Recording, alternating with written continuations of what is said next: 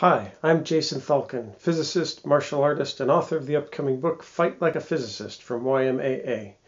This is How to Stop Momentum, Part 1. You can't. Transfer momentum to the head, resulting in rotation about the base of the skull, is a mechanism behind sensational knockouts, concussions, and ultimately CTE.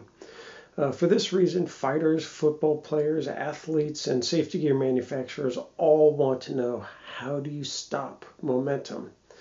Unfortunately, you can't.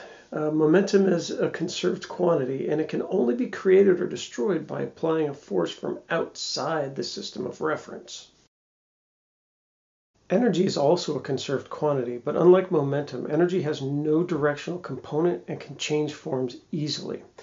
We saw in the last video how easy it was to protect yourself from a high energy incoming strike by using a rigid material to spread out the surface area of the strike and using a compressible material to absorb the energy of impact.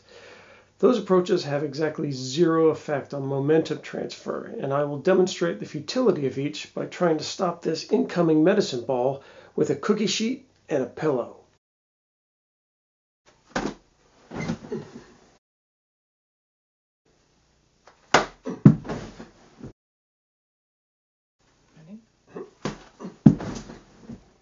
So that's it. Neither hard surfaces nor compressible materials can stop momentum.